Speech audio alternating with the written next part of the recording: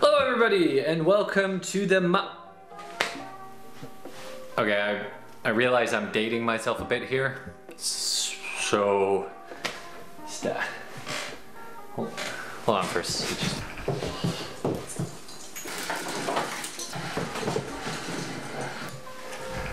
And just like that, Christmas is over. Right, welcome to the Modify XTC review. This little puppy is going to be taken out for quite the spin today. We've got some shooting tests, we got some chronos, we got an overview, and of course we have an unboxing for you. So let's just get to the first part immediately. Take it to the table. Let's see how you get this thing.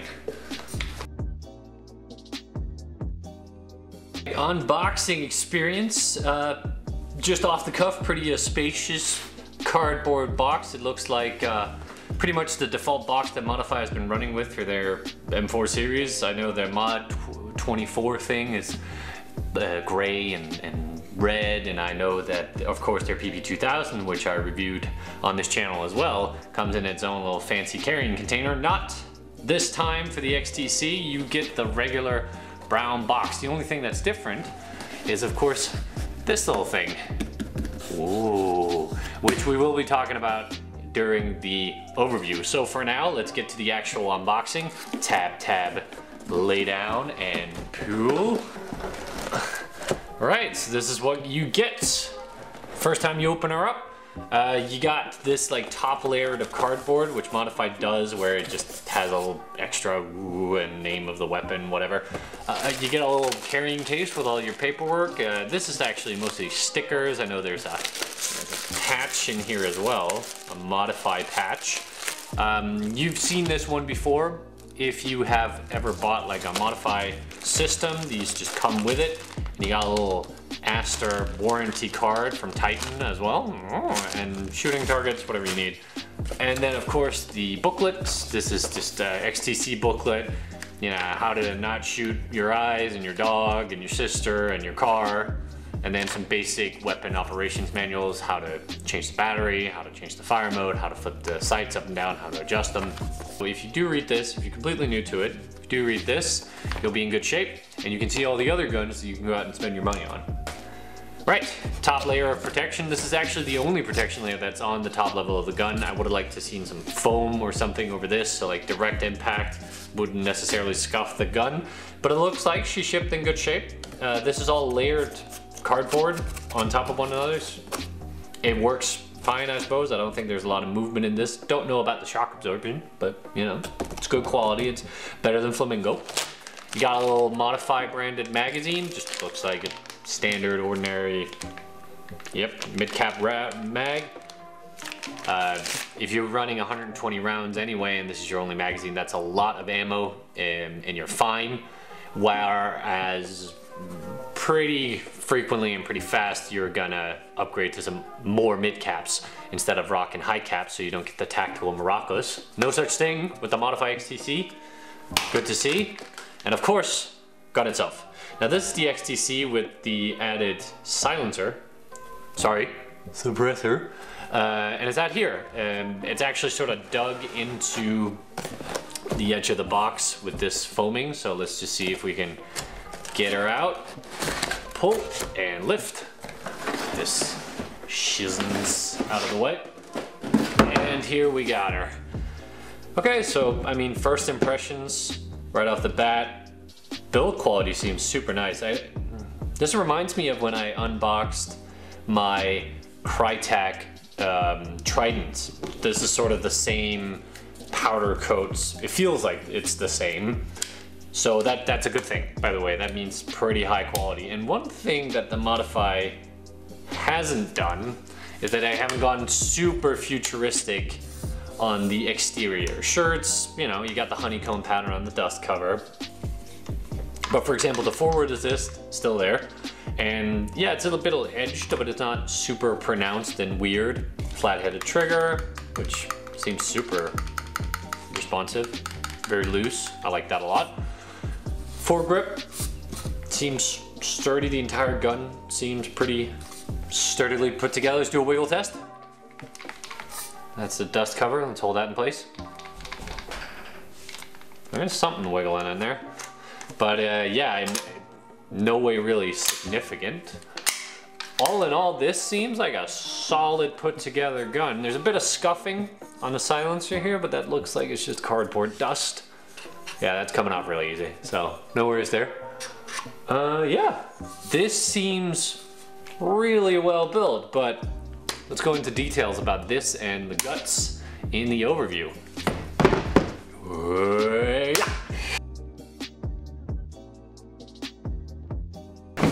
Okay, and that was the unboxing. So much like we do in all the other reviews, we're gonna go tip to butt, describe how the gun feels, how it works, and some notable features.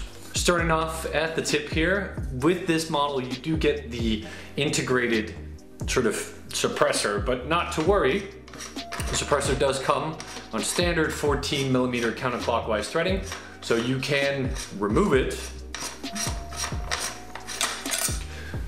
if you so desire. It's a standard, really cool looking suppressor actually. By standard I of course mean the threading, the length, and I do believe there's foam in this as well.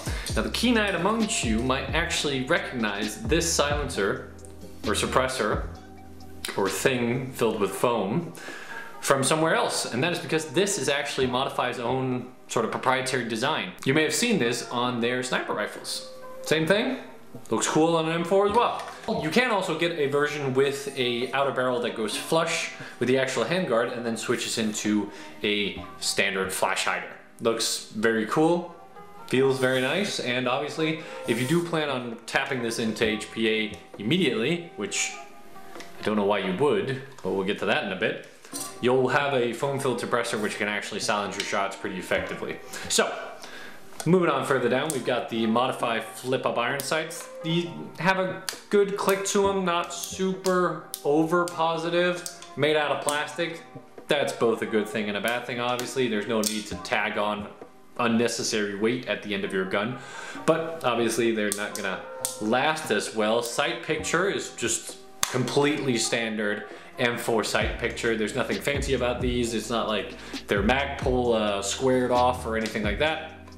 Got a little adjustment window at the bottom here for super accurate and not so super accurate, but again, said it before, I'll say it again, if you're shooting, especially with tracers, you can pretty much just feel it out, no need for the iron sights. Anyway, moving on to the handguard itself, really super sturdy handguard. M-lock on the 6 o'clock, the 3 o'clock, and the 9 o'clock position. Standard M-lock configurations with plenty of rail space for you for all of your attachment needs, such as handguards or lights and lasers. And of course on top we have a nice monolithic 22mm Picatinny rail on top. They saved off a lot of weight by giving it some lightning cuts down the side here. But all in all, it just gives a really modern design without compromising too much on some wacky design language. Moving down to the receiver itself, metal receiver, both upper and lower, in a very nice powder coat. Very modestly decorated with a Modify logo on the right side of the receiver and absolutely jack on the left side of the receiver. So yeah, if you like black, this is definitely back in black. The receiver wobble is non-existent. This thing fits together completely as it's supposed to. There is zero room for leeway on either side. Moving on down to, of course, hop-up chamber. As you can see, got a standard bolt hold open hop-up window configuration. You can get that out by just pressing the bolt release on the left side of the firearm. Let's do that again. I don't know why I keep calling it a firearm. It's not a firearm, firearm imitation. And flies out. Underneath this cover, you have a rotary style hop-up, which has some texturing or something to it. It's gritty, which is really nice because it means you're not over adjusting. You have sort of a sense of when you're turning it and when you're not turning it, or when you're just breaking off a nail. Dig it. And of course, this dust cover has this sort of honeycomb-esque pattern on it. For those who are curious, this is a pretty standard mount, so you can switch it out with a regular looking dust cover if you're really that not into it. Of course, we have mag release located at exactly where you think it would be. Super simple, easy mag release. Releases the brought along magazine pretty well. It's not like it shoots out of the mag well or anything like that. So it's a little tight. Having them shoot out can be a bad thing and a good thing. I know it's really cool for your tactical loadouts to have it eject really thoroughly. But sometimes if you just bang it, you don't want your mag to go flying immediately. And it still passes the mag flip test. Sort of. And this is actually my one gripe with this gun's exterior, because the exterior is phenomenal, but my one gripe is that it has ambidextrous selectors on a 45-degree switch with a super positive engagement. Love it. But they have the ambi trigger, which works great from both sides, but not an ambi mag release. What's with the lefty hate? Moving on further down, we have the Modify XTC grip. I think it's a decent grip angle. It's beaver tailed, so it allows you to index pretty high on it, but it's not as aggressive as I would have liked. If you look at my KWA T6 Ronin review, I really like the PTS because it's slim and has a very aggressive angle. This, not so much. This is more of a traditional M4 angle to grip in, and it has this little nubbin at the bottom here so you can feel exactly where your hand is. Now I've got quite the mittens, and I'm indexing pretty well on this, and I don't mind this nub down here. So if you've got bigger hands than me, but what are you doing with an M4? There are like hundreds of LMGs out there for you, buddy. Speaking of LMGs, stay tuned for tomorrow, where we're gonna have a special review coming up of, well, obviously I'm not gonna spoil that. Just make sure to subscribe and stick around for that. But moving on to the back, we have sort of a crane stock imitation version 2 stock, 6-position extendo stock. You've seen it before, you know the score. And yeah, plenty of battery space in here, and this is a fantastic thing. Big point on Modify's behalf here. In order to access your battery, pull down this little tab at the back, and there you go. You don't have to floss your nails or try to press tabs on both sides. Literally, just pull it down, comes out, there's your battery wire. You might have noticed this isn't your regular old Tamiya. So already we got big old points if this was just hooking up to a regular gearbox, but this gearbox has a little extra juice. You see, let's have a little bit of a history lesson.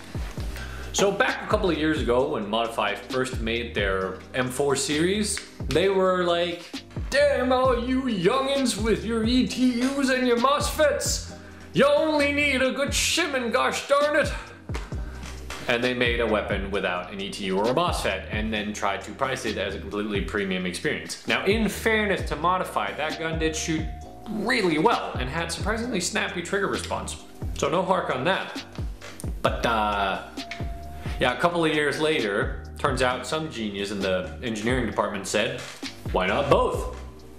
And that's what they have. This, instead of Modify going out of their way to make their own ETUs and experiment and have failure at the electronic trigger control units, like, I don't know, a certain Taiwanese manufacturer who made the first really successful 9mm carbine, they decided to say, you know what, let the expert do the expert thing and we'll handle the rest. So they got Titan on board, stuffed an Aster into every one of these guns, and it is amazing.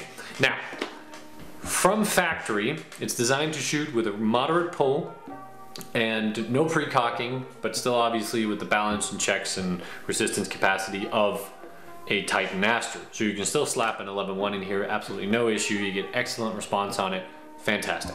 Though, if you do have a Titan programming station, which is the little thingamabob you put at the end of the cable, and you can hook it up to your computer, you can actually program a surprising amount of customization into this thing. We're talking about trigger length, trigger response in the form of pre-cock, active braking. You can do a lot of stuff with this thing.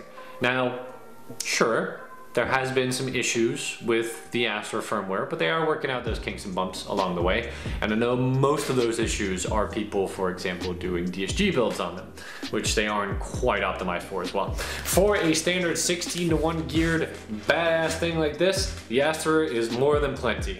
And I think, as my sort of testament, my sign of good faith, I've done a little shooting test for you. I teased this in another video, so why don't we just cut to it straight away.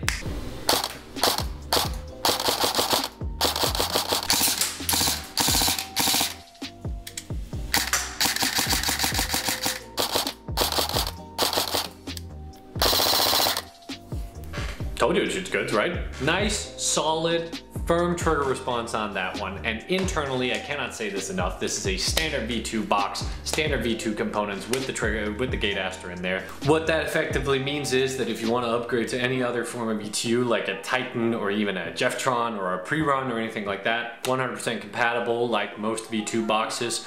All in all, Modify 100% showing their colors as a premium manufacturer of airsoft weapons. I'll go as far as to say that Modify is coming for that Crytek crown.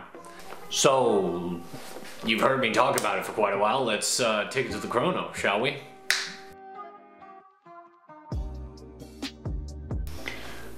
Alright, got the Modify XTC loaded up. 20s in the mag, that's .20s, shooting an 11-1 LiPo. Let's see if we can get some readings out. 1.25, 1.25, 1.26.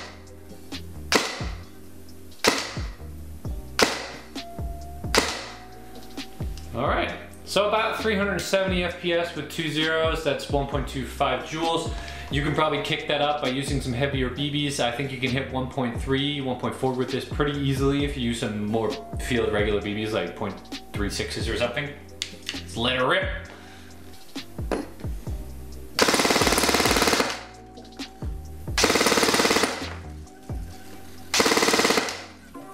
Pretty modest 18 rounds per second fire rate. Pretty standard from what you'd see out of a normal M4, but I gotta say that trigger response, it's got me feeling things.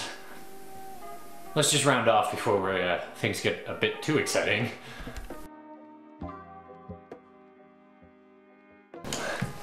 Modify coming right out of the gate with this.